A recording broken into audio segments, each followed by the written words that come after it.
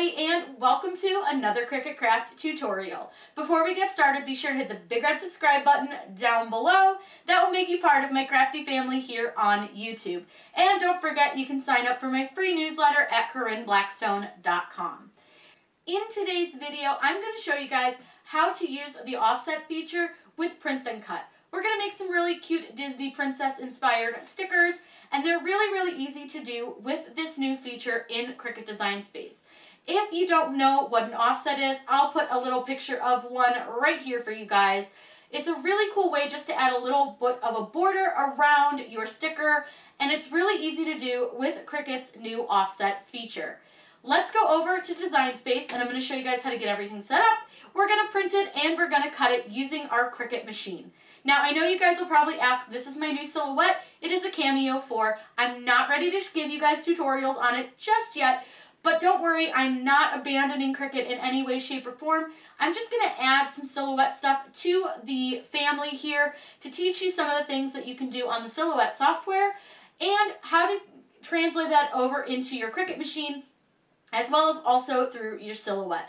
This is a fun little machine. I'm excited to show you guys more about it, but I still need to learn the software a little bit better. So don't worry, those tutorials are coming. So let's get started so we can play with the new Cricut offset. The first place we're going to start for these is Removebg. This is a website that will take the backgrounds out of your images. If you already have PNGs that have transparent backgrounds, you don't need to do this step, or if you're using an image from Design Space, you can skip this, but our images do have backgrounds. So what we're going to do is click Upload Image, and it's going to open up our desktop folders. So you're going to need to find where you put the image that you want to use and remove the background from. So I know it's in my water slide images, and we'll start with the Aurora one. And all we're going to do is just let it do its thing. It should remove the background. Really easy to do. And then all you have to do is hit download. It'll ask you where you would like to save the image, and you can save it anywhere for you that makes sense, and then simply just click save. I'll get the rest of them done. You don't need to watch me do all of them. It's the same process for all of the images, and then I'll take you over to Design Space and show you how to upload them. Once you've downloaded all your removed background images, go over to your Cricut Design Space and click Upload. We're going to click Upload Image and then click Browse. We'll find where we saved our images again, and I just saved those into my waterslide decal folder. And you'll want to find the one that you have saved that says Removebg Preview and select that one. That one's going to have no background, so we won't need to do any cleaning up. Just choose complex or whatever. I like to do complex with these. It keeps the colors and the images a little bit more true. And then click Continue. Make sure you save this as the Print Then Cut image, which is the full color image, and then just click Upload. Now, it may take a moment to upload them because Print Then Cuts make the Cricut Design Space just a little bit slow, but it's really easy. So we're going to click Upload Image again, Browse, and we'll find all of our images. So I'll go ahead and get these all uploaded, and then I'm going to show you how to do the offset on them. Once you have all the images uploaded that you would like to use, hold Control on your keyboard or Command on a Mac and select all 4 of the images. Down in the lower right-hand corner, click Insert Images. This may take a moment. Again, the Print Then Cut tends to take just a minute or two to load into Cricut Design Space, but once it's loaded, it's good. I'm going to go ahead and slide these over just a little bit. So I'll go ahead and start with Aurora, our pink one, and I'm going to put her down at the bottom just a little bit so that you guys can see the offset a little bit better. What I'm going to do is click the word offset right here at the upper top of our screen, and I'm going to reduce the size a little bit. I tested these, and I liked the offset at about 12. I think that was a good size for these stickers, but you can kind of mess with them, see what you like. You can play with the corners and see, you know, which one you prefer. You can use the little slidey dot, but that's a little bit laggy and doesn't give you quite as much option to, it's not quite as precise. So I like to use the numbers just to mess with those a little bit. So I'm going to go ahead and click Apply. Now don't worry, your offset's going to turn black, and we'll come back to that in just a second. So I'm going to do that for each of my princesses. And the one thing I like about offset is it remembers the default that you put it in as long as you're in the same program. So we can make sure that all of our little princesses have the same offset size.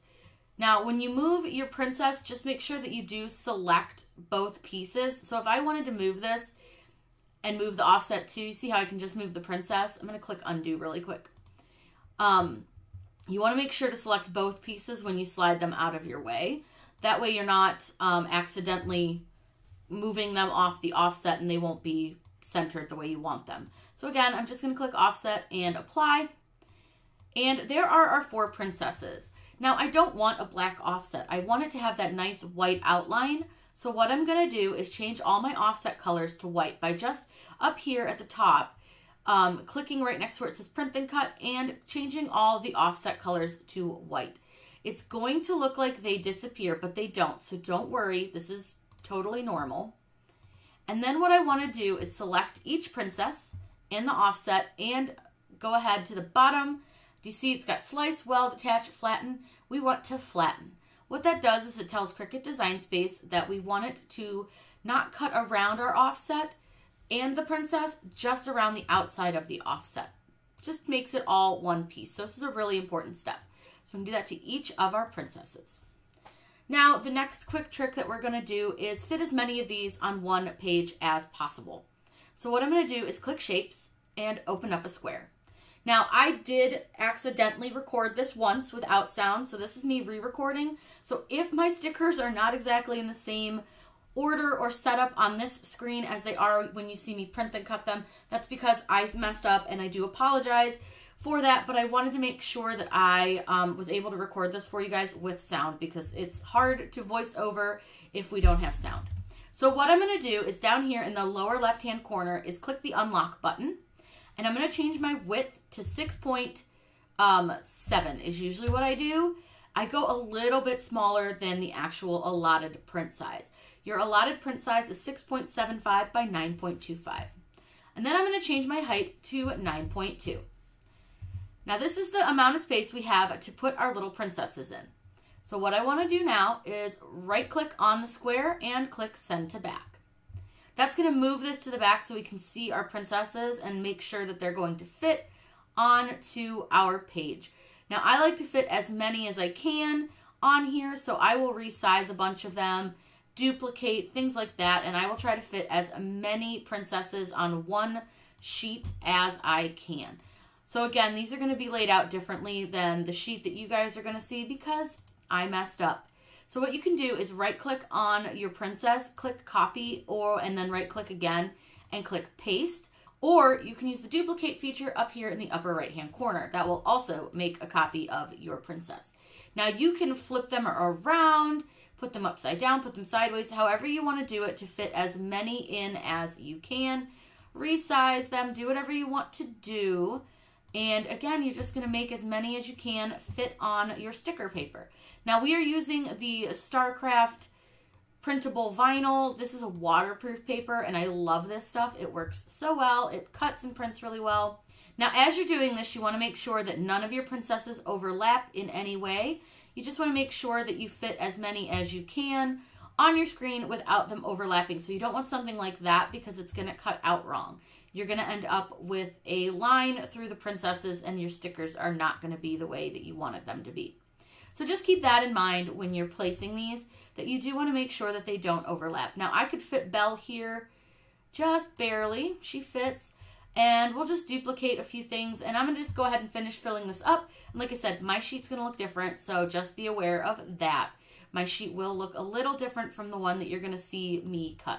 Because again, I forgot to hit unmute. Now when we go to cut this, the first thing that we need to do, now that I've filled my sheet pretty well, is hide our square because we don't want the square. So right down here in the layers tab, you can just use the little eyeball to hide it, or you can fully delete it. It's up to you. This next step is super important. You want to select your entire group of princesses, and down in the lower right hand is attach. You want to attach them. That lets Cricut Design Space know not to move them around on your sheet for your print and cut. Now when we click make it, I will show you here, it should keep them all in the same order, which is exactly what we wanted it to do. You can see they're exactly the way I laid them out on the sheet. If I didn't attach them, it would have moved them around to fit them the way it thinks it should fit, which is not always the most efficient or the best. So now what we'll do is we're gonna go ahead and click continue. And I'm gonna show you the best way to print this because there are different things that you can do to make sure that your prints come out really, really good. Click send to printer and it's gonna load your image over here. And once it's done that, it's gonna ask you which printer you wanna choose. So make sure you choose the correct printer, especially if you have more than one. I leave the bleed on. It just gives it a little bit more of a leeway if it's going to cut outside of your offset, but the offset really does help with any of the issues as far as like cutting into your image if it's pretty close. This is the button that is really important. This is the Use System Dialog button, and this is going to open the printer settings. So go ahead, turn that on, and click Print.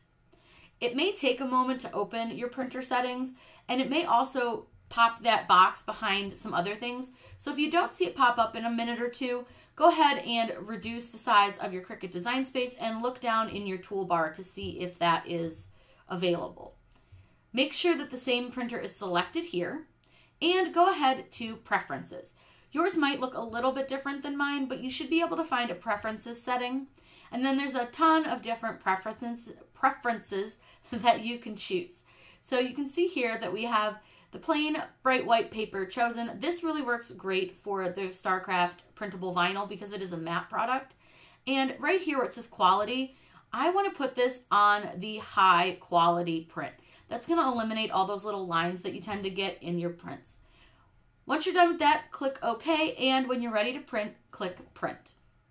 We're ready to load our mat, so what you want to do is make sure that your stickers are the same direction that they show on the screen. So you want your top at the top, your bottom at the bottom, and you want to line this up with the corner of the mat best you can. You want it as straight as you can get it, and that was not very straight, so I'm going to fix that. But you want it as straight as it can be. That was better. And now we're going to go ahead and put this in our machine. So again, I'm using the Cricut Maker, but you can do this with the Explorer as well. The Explorer does the print then cut too. So what we're going to do is go ahead and load our mat. Now I know I'm using green, and you guys are probably like, why are you using a green mat? It's paper. This is fine. This mat isn't super sticky. And because this is printable vinyl, this is a thicker, heavier material. So what I'm going to do is hit the go button. Now it is going to turn on a little light that's kind of in between your two cradles, and it's going to scan the lines. This can take a minute, and sometimes it's a little bit touchy if there's too much light. But you'll see here it's scanning the lines so that it's reading each one in a couple different spots. That's how it knows where your stickers are and how to cut them. That's why it's important to attach your stickers, make sure that you place them in the right direction, that it shows on the screen as well.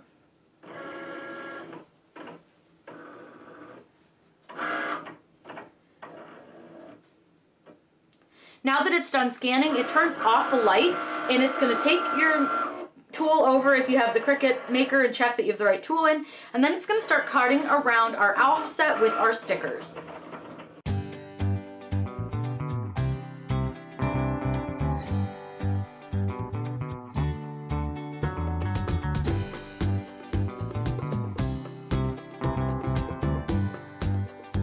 To get my stickers off the mat really easily, I flip my mat over. So instead of peeling the stickers from the mat, I peel the mat from the stickers. I bend my mat backwards and just carefully peel my stickers off, running my hand along the back of them. It just keeps it from curling. You definitely don't want it to curl. Now our stickers are all cut out, so I'm going to pull one off to show you guys what they look like. I'm going to pull off this cute little Elsa one to show you what it looks like so you can see the offset. And I'll put this on something dark so that you guys can see it better. This way you can see the offset a lot better, but it did a really nice job. It cut around the offset perfectly. I'll stick a couple other stickers to this so you guys can see. Here's all the stickers and the offsets. They came out really, really cute, and it's super easy to do now that Cricut has finally given us an offset in their software. It works really, really well with the print and cut, as you can see. And again, this is just the StarCraft printable vinyl. I would recommend using the UV laminate over this if you're going to put this on like a cup or something. It just gives a little more protection to the ink, and it makes it glossy, which is nice. These are matte but I still think they look really cute. Again, I don't plan on keeping them on here. I just wanted to show you guys what they would look like, but I think they look really, really good. And you can do this with pretty much any PNG image, but you will need to remove the background to get this offset. Otherwise, you're going to end up with a big square. And if that's what you want, that's okay, but that's not going to give you this kind of style offset. If you guys have any questions, please let me know in the comments down below. I'm always happy to answer those for you. Make sure you subscribe to my channel. I put out new videos on Wednesdays and Saturdays. I hope you guys have a wonderful day, and happy crafting!